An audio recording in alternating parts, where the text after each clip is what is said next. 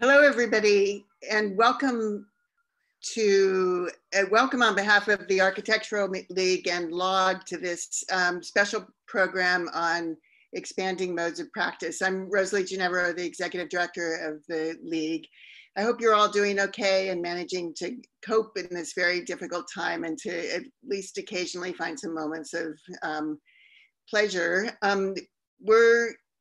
Tonight was supposed to be a First Friday, a League First Friday event at WXY, but we are happy to be able to connect in this alternate way. We certainly look forward to the time when we're going to be able to come together in person again. But for tonight and for the next couple of months, we're going to experiment with this format, and I'm sure we'll be able to find some pleasures and strengths in this way of doing things. We're really delighted to be able to partner on tonight's event with LOG. LOG's editor, Cynthia Davidson, and guest editor for this new issue called Expanding Modes of Practice, Bryony Roberts, responded immediately when we asked if they would like to collaborate on presenting a joint program on some of the themes of the issue. And that worked perfectly with finding a new way to explore some of the structure and strategies of WXY's practice. So I want to emphasize that this is an experiment, a first time for us using this particular format. We, like many of you, have been on dozens of Zoom meetings over the last few weeks, but a Zoom webinar is new to us, and we hope you'll bear with us as we try this out. A big thank you to the League's program director, Ann Rieselbach, and to League staff members, Katerina Flaxman, Katie Rotman, Nanase Shirakawa, and Daniel Chioffi for very quickly putting this program together and figuring out the technology.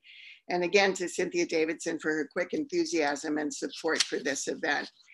Now I want to introduce Claire Weisz and Adam Lubinsky of WXY, who will do a short presentation of some of the practices work, and who will then be joined by Bryony Roberts, who's the guest editor of issue 48 of LOG, the Winter Spring 2020 issue. Claire and Adam, I think, are probably familiar names to many of you. Claire and Mark Yost founded the predecessor firm to WXY in 1998, and were joined in the practice by Lang Pugh in 2006 and by Adam in 2011. The firm is now about 50 people who have backgrounds in planning, engineering, landscape architecture, and graphic design, as well as architecture. Bryony Roberts has a design and research practice called Bryony Roberts Studio, and also teaches design studio and seminars at GSAP at Columbia. She received her Master of Architecture degree from Princeton, and she has a long list of awards for her design and scholarly work, including being one of the winners of the Architectural League Prize for Young Architects and Designers in 2018. So let's get started. Over to you, Claire and Adam. Great, thank you. Good evening, everyone. I'm Adam Lubinsky, Managing Principal at WXY, and I'm here with Claire Weisz, who's the founding principal of WXY, and we're excited to spend the evening with you. This is where we all would have been if this were a regular Friday and the plan that we had with the Architectural League for a First Friday. But of course, this is not a time of business as usual. There are, as Rosalie said, about 50 of us that work in usual conditions up in this space. And we also have small offices in Washington, DC and Chicago. But of course now, this is how we're operating. This is our office. We are all working remotely, as I'm sure many of you are. And I also want to recognize, as Rosalie did, that there are many others who are still working in spaces as essential workers. So this is a really intense, emotional time to be talking about work and talking about New York City and talking about our practice. You know, the process of developing these remote systems of working has been a real challenge for us. And it's made us really reflective, even in just 3 weeks, about our practice, both how we work internally, but also how we are facing the world externally. You know, our work, you know, with design is also very focused on engagement And so all of these stresses on how we talk to each other and how we work with each other is critical to our practice. And so, and Claire, if you take us on to the next slide, you know, our streets are changing as we speak. And, you know, we pulled this very famous quote from Jane Jacobs talking about eyes up the street. But what we wanted to emphasize here is not the first part of the quote, which everyone's familiar with, but the second half of the quote, which talks about the eyes and who they belong to. And this idea that the eyes are belonging to those who we might call the natural proprietors of the street. And I think for us, that's a kind of lost part of the quote, because part of what we're trying to do in our practice is really bring everybody into the frame and try and work on plans and on designs as if everybody were natural proprietors. And, you know, particularly as we shift into this crisis and thinking beyond this crisis, how we all feel a sense of ownership and trust going out into the public realm, it's going to be increasingly important that there is a sense of social cohesion. And so our practice is really bound up, both in planning and design, with engagement. And there are some real basic challenges in terms of how to do engagement, how to do it well. And some of it has to do with language. Some of it has to do with childcare, with the timing of events, and with the ease of communication. And so, and Claire, you can take us on to the next slide. Really finding these kinds of mechanisms, which here they're analog and accessible, and increasingly having to figure out how these tools can also be virtual and digital. And we're spending an enormous amount of time thinking about those practices now and even starting to implement them in different places in New York City and elsewhere. And so, you know, looking into this, one very basic aspect of this, and this is a slide from our work in District 15 in Brooklyn, where we were working with the Department of Education on how to look at school diversity and integrating the middle schools of this district, really working on visual communications and seeing design as a critical tool for talking not just about spatial dynamics, but about policy issues. You know, really integrating accessible graphics as a way to communicate with all sorts of parents and kids, students and guardians across that area. And then looking to the next slide, not just thinking about how engagement is done with people and making it accessible and transparent, but also looking at how planning processes themselves are being conducted.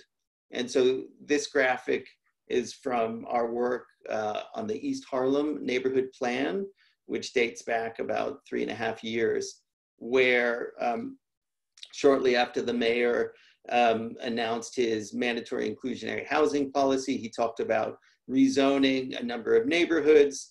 And in the case of East Harlem, the neighborhood behind Melissa Mark Viverito decided they were going to do their own neighborhood plan first, and then turn that plan over to city planning. And all of the recommendations that came through that neighborhood plan were done on the basis of a steering committee, similar to the District 15 diversity, school diversity plan, where there was a kind of working group that made decisions. So really thinking about engagement, not just as a way to bring people into processes, but how to change the nature of the processes themselves. So I'll turn over to Claire now to think about that pivot from planning processes to design processes. So, you know, just reflecting back on the kind of diagram that Adam showed, what I think was a game changer for us with the East Harlem Community Plan was that it represented how important it is sometimes just not to not make everyone happy or sad or whatever. It's not about that with engagement. It might actually, the process itself might actually be about this idea of more people being able to lead their communities and using the process as a tool for really their own kind of creation of new organizations, of new opportunities. And that is an interesting thing relative to the moment we're in. And I'm showing you a picture of the Rockaway Boardwalk, which was also a moment where community engagement wasn't really taken for granted and was actually a very difficult thing to do because people couldn't get into their homes.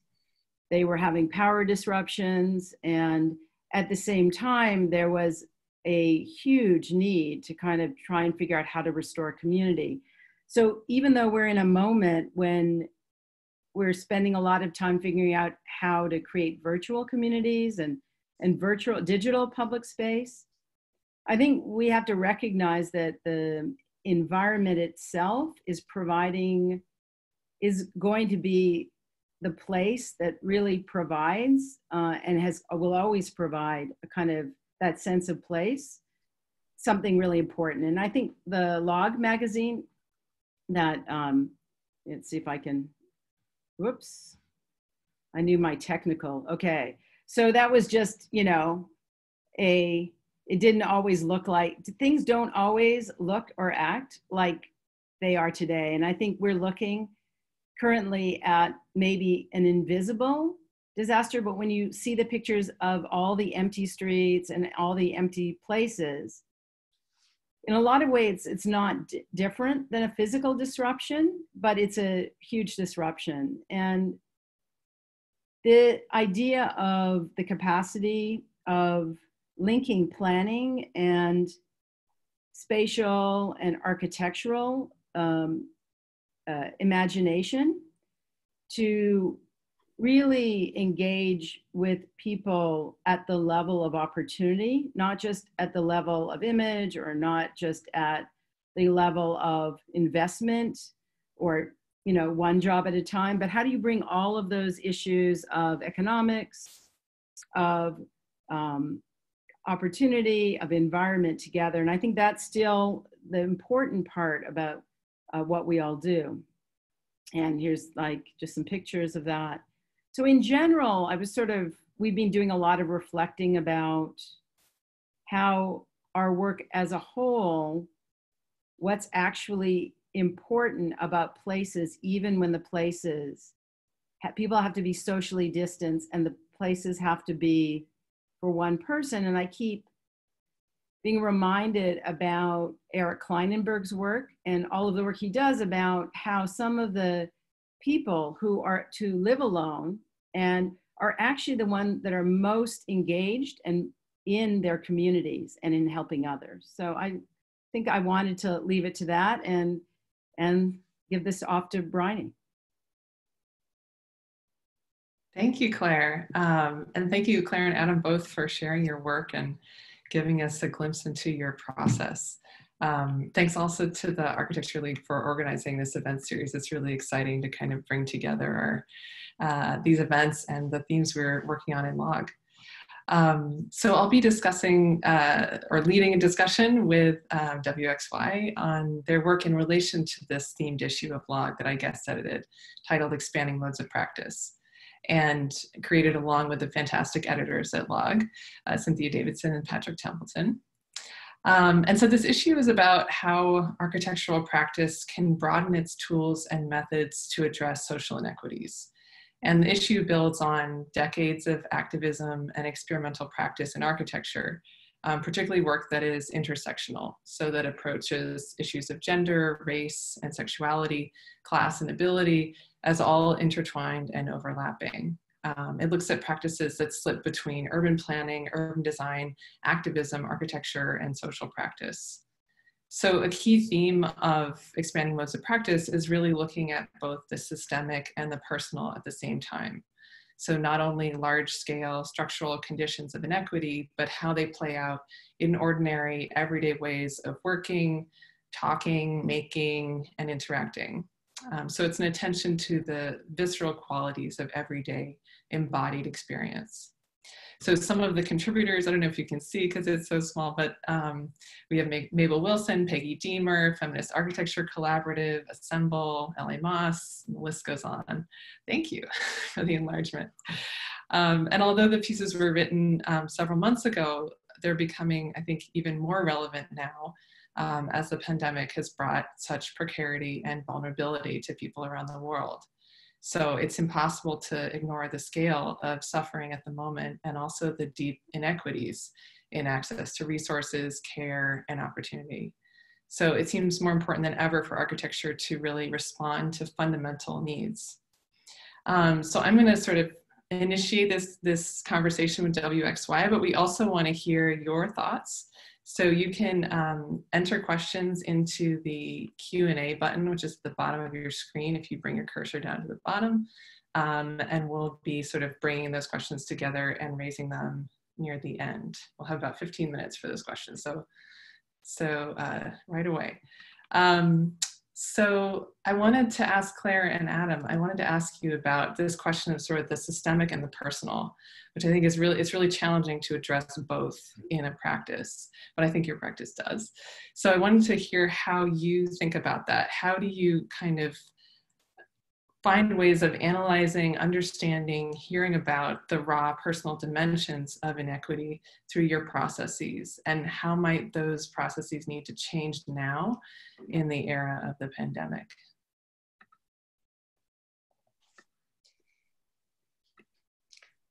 So we had no advance notice of these questions. I mean, it's a real interesting question. You know, a lot of the work that the planning folks working with some of the designers have been focused on has been around school diversity and school integration. And, you know, there have been a number of important aspects of assembling staff to do that work that are very good communicators, but also are more representative of some of the communities that we are working within. And so really, you know, on a basic level, you know, how that staff feels prepared, how both, you know, Claire and I relate to staff who tend to be younger, tend to be planners of color, requires a lot of dialogue. And, you know, I'll just be, you know, quite open about that. And you know, those staff people who are amazing, Chris Rice in particular, who's been leading a lot of the school's work, you know, they're really in some ways out in front of very tough community audiences, even more than we are. And so, you know, the kind of challenges that they're facing and the pressures they're under in terms of dealing with complex issues, that's a very sort of overt, obvious instance of where these sort of personal and political issues come together and really finding ways to communicate internally, you know, as part of our staff. We've done a lot of training, external trainers coming in to sort of facilitate, and a lot of that starts with very personal discussions. And so that's perhaps the easiest way to kick off, you know, what are really challenging issues. I think I want to add to that a little bit as well, in that I think most of us who've worked on projects sort of post various crises that involve large numbers of people, and crises are not only climate events, crises can be a rezoning, crises can be a neighborhood that's changing, is you have to start, I think, by treating it personally, but also being in, I would say, the opposite of a patriarchal position that really even the East Harlem Community Plan or the Rockaways, you go in from a position of being able to be a translator, maybe is one of the ways. Like if you adopt, then you put, then in addition to the many languages that you try and make sure you have the resources for, you have to also kind of look at an advantage I think architects have, which is the ability to draw and be willing to sit down with people and draw what they're saying, and then invite them to really draw what they're saying. And I think a lot of the more tactical, whether it's done with Spaces and Places in New Orleans, but in the firm in general has a long history in looking at ways of conducting meetings where you have your own hat, you declare what your own biases are, but you also have an opportunity to try on someone else's role and really see an opportunity to do things live, which might be digital, as a creative opportunity for everyone, not just the architects, but that there is, and that's really what I was sort of enjoying about reading Log is, you know, about Mabel's work, but also in a number of other articles about this idea that it is an event. Like what we do in creating any form of engagement or even architecture is create an event, you know? Yeah. And I think what's interesting about your practice and the kind of processes you're talking about is it's obviously drawing a lot from urban planning and urban design, which I think have developed more tools for this kind of work, for engagement in recent years than architecture. But then somehow splicing that with processes of making and drawing like you were talking about. Can you, for people who sort of don't do those types of processes every day, can you talk a little bit more about what it is that you pull from urban planning and urban design, how you format engagement, and how you translate what you're learning into architectural design processes? Well, I'll do a quick one, and then Adam, and in a lot of ways, sort of the idea of looking at it really almost like very creatively of who is at the table, and in a way sequencing like with the East Harlem Community Plan, of creating all of these expert committees where people actually were local experts and they had to self-organize. It takes a lot of work to create a schedule and a meeting where self-organization is actually a thing. So that usually involves really planning meetings where it's more than going around and saying your name. In fact, you have prompts and you create almost exercises for people to do together, but it's really not, it's for them to be able to conduct the meetings themselves. So that idea of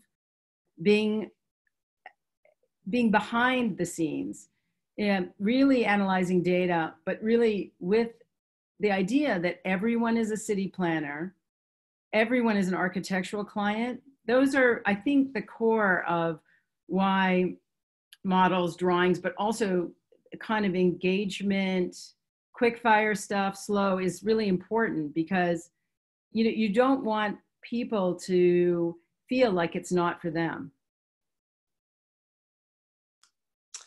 Yeah, I mean, I think also, the nature of engagement changes depending on whether it is a kind of design process that's leading to a very specific design, or it's a planning process that is kind of holistic, looking at linkages and public health and a range of issues. When Claire and I first started working together on something called the East River Blueway, a lot of the engagement was highly specific in the sense, like, in terms of what Claire was talking about, local folks being experts, like, where are you trying to get to on the waterfront? What route would you take to get there? What do you do, or what would you want to do when you get, like, and really gathering highly specific feedback that then informs the design process. And that in a way is different than some of the planning processes where you know, the results are a bit more co-creation with planners in that space. You know, Adam, can I add something about the East River Blueway? So one thing I really learned, and this is really true because Adam valued actually the community, not just doing, actually saying something. They were way ahead of the city from a resiliency point of view. And they kind of stopped us in the process because of how we set it up. And they said, why are we waiting to point out that we are in the 100-year floodplain? Why is this the last chapter? And so there was a real lesson there for me in that the local advocates for whether it was waste hauling or whether it was a cleaner water, actually we're seeing things that maybe architects, planners, and government doesn't see, and that there's an opportunity actually for corrective action if you plan that process well. Mm-hmm. And the way you're talking about all this, it really sort of challenges assumptions about, you know, authorship and even expertise. Who is the expert? Who is the author? And I'm wondering, you know, as you kind of produce this really multifaceted collaboration, how have you kind of wrestled with or come up against the conventions of the disciplines of what architecture is, what an architect does? You know, have you just sort of said, well, they're not helpful to us, we're going to leave them behind? Or how have you kind of thought through those questions? I'll let Claire go first, because in many ways, like I trained as an architect, but I really, you know, and I feel like I can translate between architects and planners, but I'm really the kind of the planner in the office. And so in a way, I'm not identifying with the architectural profession in quite the same way. I went back and I did a PhD in planning. And so, you know, there is a whole range of disciplines in our office, and it's perhaps hard to call it a purely, you know, an architectural practice that way. So I think Claire probably does more juggling, being more entrenched within the architecture profession than I am. Well, I think it's like, I was going to say that Adam should answer that, but I do think that the opportunity to not look at your collaborations as sort of served and the classic architecture way that everyone's helping me do something, but to look at an opportunity to see what this sort of critical planning, like the idea of planning something is no different than a plan in architecture. And once you, I think, start to look at that, then you start to understand that planners and architects both plan, and they both have a lot to say to each other in terms of space and time. And one of the things that's been really gratifying in our practice was early exposure to landscape architecture. And I think that really shifted the practice because, and in particular, I always credit Ken Smith for this, that Ken kind of showed me when we were teaching together that architects just assumed time, whereas landscape architects engaged in time. And one thing I really feel is important about planners and architects working together is that planners look at time as actually their main thing. Like everything is about time. And it makes you more self-aware of the fact that you don't control everything, but you have to orchestrate a dialogue. And in a lot of ways, I feel space, the opportunities of public space is exactly that. If you tell everyone, if your public space is telling everyone what they're doing all the time, and then that isn't actually choreographing the beauty of the city and what everyone wants to do. It's that level of control is sometimes what's given architects designing public spaces a kind of bad reputation, I think. I think it's a really wonderful way of talking about it in terms of time. And it makes me think also of historic preservation, which is something that I do work with, and it's similar. You know, I've always thought historic preservation and landscape architecture are very similar in that they think in longer time scales. And I wondered for you, are you seeing that as actually a way, the way that you practice, do you see it as sort of a new direction for architecture in general, as a way of producing maybe a more site-specific or ethical practice? Is it kind of, is there an aspiration to kind of shift maybe the direction of the field, or do you see yourself as sort of being in another category? No, I think that the goal, I think, Adam, we totally share this with other partners. The goal is actually to expand the field of architecture, to understand that really we have the ability, like the built environment should include as many of everyone, as many people as possible, but also as many issues as possible. And that the canvas of the built environment, which is ultimately architecture, and ultimately does encapsulate everything, it would be sad if we limited ourselves to the insides and outsides of buildings, but buildings teach us a lot about ourselves. And hopefully, I'm kind of reflecting on why I'm so passionate about preservation and history, is that I feel like the physical culture and the built environment and objects still have so much to teach us that we don't even know what they are. And so if anything, I think what should be appealing to most people is the idea that our field represents, and I really felt this way about the log issue too, is we are resisting erasure, right? As a field, we really want to expose the layers. We want to get all of the layers of information into what we design. And I think just grappling with the field of architecture today, and you look at the challenges that we have, and obviously we're cognizant of the pandemic, but also thinking about climate change, and you really just can't disconnect architecture from a whole host of social and infrastructural systems. And so it's really impossible for the profession of architecture in its sort of more narrow definition to grapple with those challenges. And so, you know, the second you want to address something like climate change, you have to confront a whole array of systems. And at the same time, you know, all of our work with the Department of Education right now is on hold because of the crisis we're in. And yet, you know, so much of the issues around school equity is focused on remote learning.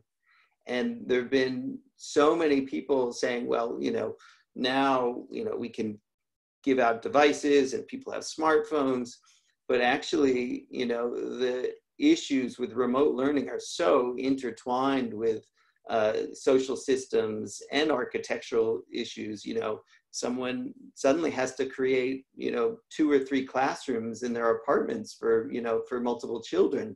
And it's not just a matter of being able to connect to the internet. And, you know, and so, you know, all of these issues, the architecture of apartment buildings, which are now serving as the social infrastructure that schools once served, you know, is intertwined with so many other systems. So, you know, if architecture is going to grapple with real challenges, it's going to bump up against a whole host of other systems. And so I'm perhaps less focused on moving architecture as a profession and just really sort of grappling with the challenges of urbanism. And that requires many, many hands. I think that connects to something that I thought was interesting from your presentation just now about communication, that you were talking about, you know, modes of representation that were useful for communicating with parents or, you know, multiple stakeholders in any project. So on the one hand, I'm curious about how you feel like you have developed a toolkit for yourselves in order to be able to reach non-architectural or planning audiences, and then how you think that might need to shift now in order to become more virtual. Yeah, no, I think everything we're doing is work in progress, and you know, we've definitely been very focused on making information and data more transparent and clear to people and simple and more understandable and able to like sort of like pinpoint certain problems and dilemmas that exist, and making those things clear to people make people say, okay, there's a challenge and we're not going to know what the solution is, but we have to address that. But there's still more that we need to do that goes beyond data into like real storytelling and pulling out narrative. And that's, you know, something that easily lends itself into the virtual and digital realm. And so, you know, our hope is that if we do wind up doing more virtual engagement, we did have a session about a month ago in Maryland, a virtual town hall with students around issues of school utilization and diversity, but that we can start to use sessions that not only sort of illustrate data, but also start to pull out narratives. And so some of that may be, because people can be hard to reach, is more sort of one-on-one or small group sessions that then can be reflected out to wider audiences. And so we're, you know, we are like deep in a mode, and we had a kind of internal seminar today about like, what can we do in terms of digital and virtual engagement. So yeah, it is a kind of a next big challenge. So Adam, I'm noticing there's some questions that could relate to, okay. So we're being asked also, you know, in terms of the equity training that that we had to do, but also was the opportunity of working with Department of Education. That effort, which is D15, required our entire office, which at the time I think was 35 people. It was sort of an all hands on deck, which means that many architects who had never even had a planning class in architecture school actually were in a position of having to take equity training, and our Chris Rice led it, but people really, in a way, got an opportunity within the office to see what it was like to kind of go through a planning process. And some of them, you know, obviously this was new to them because they didn't even have kids. Some of them did have kids. So that was kind of the answer to that question. And then the other question, Adam, which I don't know if you would be, you can totally answer, which is, how did we get D15? Yeah.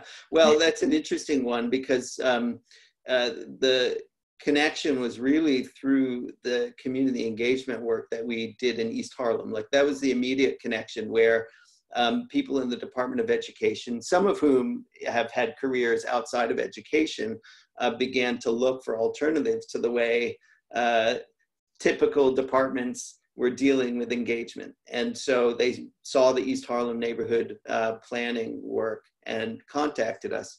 You know, as it happened, my PhD looked at schools very specifically, and looked at the impact that school assignment and admissions policies were having on neighborhoods. And my whole mantra with the schools work is that school assignment is really about shaping neighborhoods and cities, as opposed to just shaping schools.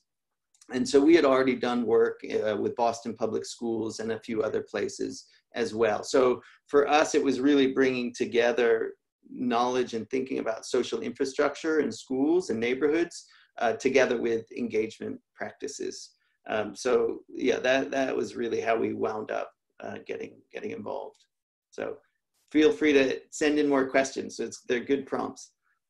I was interested to hear you talking about this idea of narrative, because I feel like what you're describing is almost a transition from the kind of quantitative data that you gather into something that is more abstract, or even fictional, or, you know, fictionalized, or something that's in a format that is more interpretive. And so how do you, I guess that speaks to another thing you mentioned earlier about this transition from the kind of planning processes to a design process. How do you wrestle with that moment of abstraction and interpretation? Yeah, I mean, I'll go first on that. And it's interesting that Claire talked about time, and, you know, the easiest narrative to tap into is historical narrative, and the way a place has changed. And in the context of, you know, East Harlem and District 15, those narratives of change are really, really powerful. in District 15, and it's, you know, it's different in every district in New York City. They're not all the same, but District 15 had shifted rapidly in 10 years because of some new admissions policies that had come up during the Bloomberg administration. And so rather than it being a kind of 60-year or longer history, it was actually a 10-year snapshot that when we really told the story of changes in certain schools, and those stories were data-based, but they were also very personal, you know, where, you know, kids who had traditionally gone to a certain school that was, you know, by a certain housing, you know, were no longer being able to get into those schools because of the kinds of policies that were being put in place. So the historical narrative, both through personal lenses and through information and data, were really, really effective in saying, okay, like, look at what's happened here. But there are definitely other ways of addressing narrative too. So Claire, let you jump in. Well, I mean, it relates a little bit to how is this connected to even designing a school or designing a classroom. And I think I would offer that, you know, Adam we first met because actually Adam was working with the community in Hunts Point. And Adam's background had always been he started a summer camp and interest in education. This before he went to England. And we worked together on an opportunity to do a new charter school that ended up being, I think, probably the most important, our important first project, which was Bronx Charter School for the Arts, which still exists, still amazing, which is the idea of an arts-based school. But in order to design it, he got a grant and brought teachers and students together.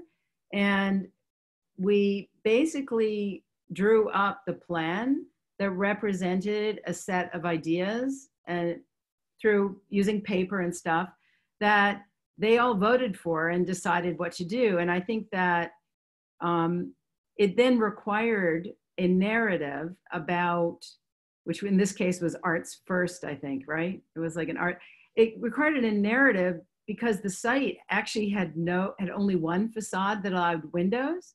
So you had to make a choice, which rooms got windows. And it turns out only theater and dance, visual arts, and music got the windows, and everyone else had to share skylights. So there was essentially that narrative that Adam had been researching in that there's a long tradition of schools being in a lot of other buildings. In this case, it was a salami factory. But like, so when we finally got to open the school, it opened with an exhibition that Adam designed that really traced this idea of schools reflecting a kind of economic model.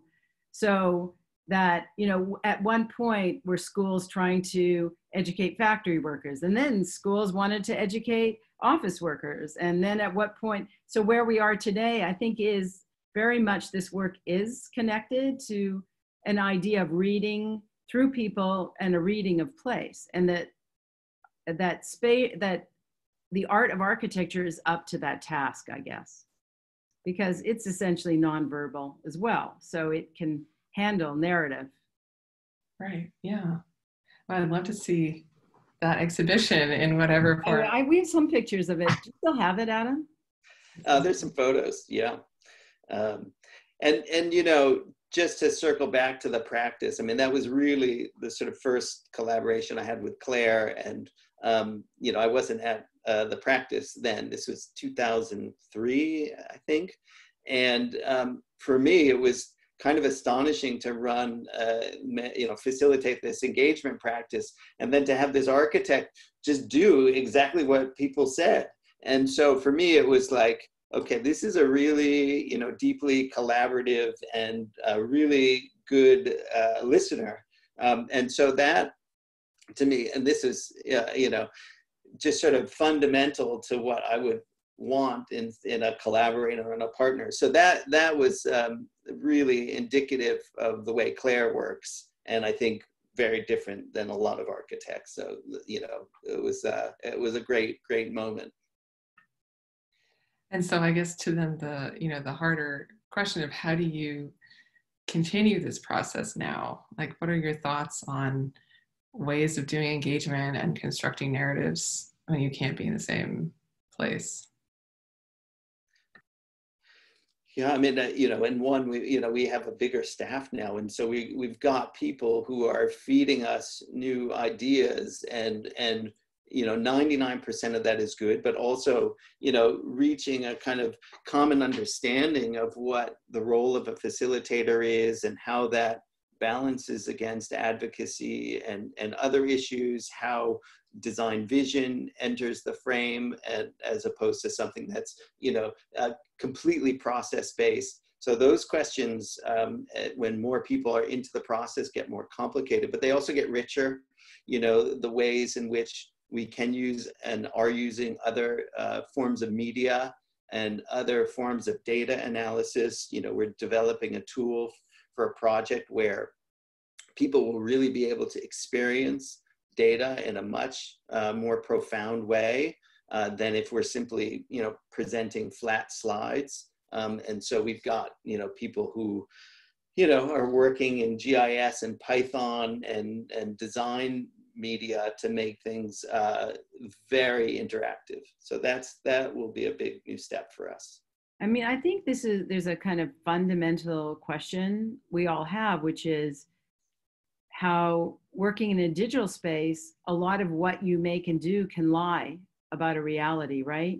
And people are worried about being manipulated in this, digital community, right? Their emotions being manipulated, the data. And I think that's the thing that, in a way, the practice also has really, really tried to stay true to the idea that, in a way, we're neutral and we're like detectives and explorers, and we're trying to go along with everyone else and find things, like as though they're assuming there are things to be found. There's nuggets of knowledge to be found. But what's really challenging is there's going to be, and there is already so much out there that may actually be obscuring truths, maybe telling stories that are not in fact real. And I think we're all kind of worried about how to set up kind of engagement and projects in a way that could still continue with this idea that we're not prejudging things. We're not just advocating for one thing or the other. We're trying to find people's voices in it. Yeah, and that, I think this idea, that Jane Jacobs raised in that quote is that we want everybody to feel like proprietors. We want people to own the information and not feel like we're feeding it to them. And that's hard, especially, if we get associated with certain kinds of policies or certain kinds of designs. So there's another question that popped up about density. I think there's a lot of writing out there, and it's true, about how even denser cities, whether it's Hong Kong or Taipei or Seoul, have done much better than we have, and they have actually much denser buildings and much denser environment and more people living together. And I think it does get to the fact that there's so much about policy that you can see in the work that Adam is describing about getting people to understand what's at stake and how to relate to each other, that actually it's much more about how we all make decisions together that then built form can come out of than literally prejudging one type of living or another. That in a lot of ways we've left policy to politicians, even if when that policy basically ends up being its success or failure depends on the physical environment or not, or the physical environment plays no role and the policy is counter to that. So what I would say is that, and what I'm noticing, Laura, about work now is that individual voices, whether it's people you work with on staff, whether it's other experts and even all of us on a Zoom call is that we actually are represented as individuals. So if we figure out the right ways to do it, we won't have the problems you have with, you know, groupthink, or the fact that an engineer who actually has figured something out gets drowned out by other voices. So maybe there's a huge advantage in working this way. I mean, I think to the question about density, there's going to be so many lessons and pieces of information that we take away. And again, you know, what are they doing in Hong Kong or Taiwan or Seoul, Korea? And, you know, I'm just starting to hear these stories about, you know, when people were first asked to isolate in Taiwan, you know, they would get like a care package, you know, with like food and video games and things, you know, and so there was a process of like encouraging that. And, you know, and then there's the sort of privacy challenges that we have here that they're for a whole host of reasons, you know, if someone turns off their phone, you know, nobody knows where they are, and they'll get a knock on the door. And so they're really using phone devices to sort of track people and track people who have been infected. And so, you know, those privacy issues here, and there are probably privacy issues there as well, are things that we need to grapple with. And some of it does relate to sense of trust and ownership and social cohesion. And so we've got a long way to go to figure out why New York City has been hit so hard, and I don't think it is just a matter of density, and you know, but that's something that needs to be studied. Mm-hmm. We also have another question from Cynthia Davidson. She says, Claire, you've mentioned data several times. Who compiles the data that you analyze? Where does it come from? I think that both Adam and I will answer that, but New York City, a lot of our work is in the Northeast so far, whether it's Boston, Maryland, or New York, and we happen to, the cities and states happen to have, in terms of geospatial information, it's really rich. It tends to be mostly publicly available. And, you know, even our city planning department from a 3D spatialization has a lot of accessible data. So it's really a question of having a pretty interdisciplinary group, but, you know, in the case of the DOE stuff, even people outside who can suggest how to write kind of the right algorithm to look at data. And I think Adam will get into that more deeply, but I think what's really challenging is working in places where there isn't that demographic data available. And, you know, we've worked with ACS before, which is Children's Services, and there's a lot of difficulty getting data to understand, for example, in the foster system, you have to go through a lot of data is confidential, even if you're completely making it anonymous when you use it, because what you're really looking for is to understand if, for example, in schools, if being late because you have to commute so far, does that also impact what school you then get into? Or does that impact a child's attitude towards school? So, you know, there's so many issues that it's really important to understand how all of those different facts add up. So Adam, I kind of ran on there too long, but go for it. No, I mean, you know, some of the work we're doing, particularly around schools, we're getting confidential data sets that, you know, is geocoded information about students, and there's a lot of information linked to those students. We don't see their names, but we have, you know, where they live and things tied to socioeconomics and race and a whole array of things. So that allows us to do a lot. But one interesting story from the East Harlem neighborhood plan, the most critical data we got was actually scraped from a website by this, you know, kind of data whiz guy, and I'm forgetting his name, but it was really important information in the context of East Harlem. What he was able to do was essentially scrape information that showed when all of the housing subsidies were going to time out, were going to run out in East Harlem. So in East Harlem, 80% of the people at the time of that work lived in subsidized housing, of which half was NYCHA, and the other half were programs that would last for 5 more years, 10 more years, Mitchell-Lama type things.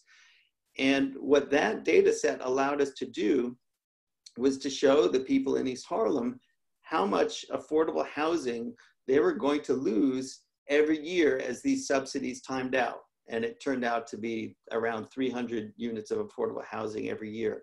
So when it came to talking about rezoning and new density under mandatory inclusionary housing, we were able to say, look, if you want to try and replace that affordable housing that's going to be lost to subsidies, these are the kinds of densities that you'd want to look at in these areas. And we were really able to kind of option that out with people in a way that was very clear cut. They had a real number in front of them. And that data came from someone who had managed to really scrape it off a website, which was very interesting. Yeah, it's great to get this sort of specific examples of how you make this work. So we actually, unfortunately, have to wrap up in a minute, but it was so great to hear both sort of the nuts and bolts, looking under the hood of how you run your practice. I have 1,000 more questions I would love to ask you, but that should be for another time. And then also just to hear about the kind of larger scale ambitions for the field. So thank you so much for thank you, everyone. sharing your thoughts. Thank you. I just want to say a huge thank you to Clara and Adam and Bryony. That was a fascinating discussion, a fantastic launch for this new series of programs. I mean, the stimulating conversation about the power of listening to a wide variety of voices, about reconceiving what the nature of collaboration is and can be, and what architectural services are and can be, and the importance of openness to a much wider variety of inputs to the creative process. I mean, it's a huge amount of things to think about. This event was recorded. We are going to be posting it on the League website as soon as we can figure out, get it in shape and figure out how to do that. And then we're going to be continuing to explore these themes of expanding modes of practice over the next couple of months in our new collaboration with LOG on this issues. And Bryony will be working with us in forthcoming programs. For all of you who are listening, we would love to have your comments and suggestions about how we can improve the experience of this. If you have ideas for this, so please send them to info@artsleague.org. Looks like we all suddenly got a huge number of new questions, which we will pass on. We'll make sure that the panelists, that Claire and Adam, are aware of the questions, and maybe we can find a way in the posting of the program when we do that to get some answers to those. So thank you all very, very much. I hope everybody has a great weekend, or as good a weekend as it's possible in our strange circumstances to have. And just repeat again that that you can send both suggestions and questions and comments to info@artsleague.org. Thank you all. Thank you, everyone. Thank you.